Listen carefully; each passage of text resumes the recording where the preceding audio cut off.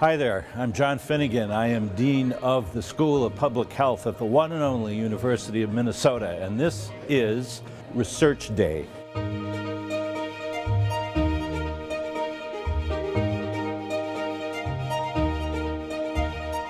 This is a time when our students, in conjunction with their faculty advisors, present some of the research work that they're doing. This study pretty much tries to analyze states that have provided health coverage for all children. And the reason is because we still have a high number of uninsured children in Minnesota. This is an intervention study. We know that cancer is prevalent, unfortunately. Lifetime risk of 1 in 2 in men and 1 in 3 in women.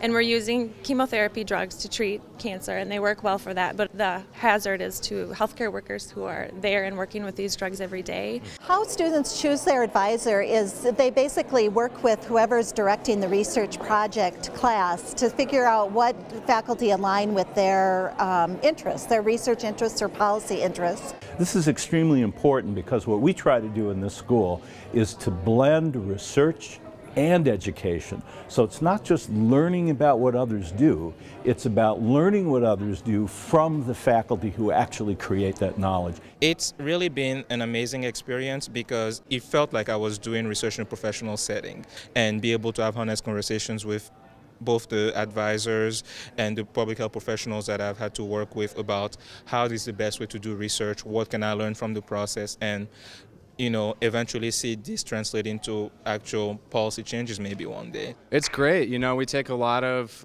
classes here, and we take our research methods classes, but then, when you're actually putting your nose to the grindstone and doing it, it really is beneficial to have the expert advice from our advisors, and I think that adds a really important element of growth here at the end of our master's education. It's an amazing experience for a student who comes here to do either a master's degree or a doctoral degree, and to be able to do it with some of the best public health researchers in the world. Guessing you think this will make you a better public health professional once you get out in the field.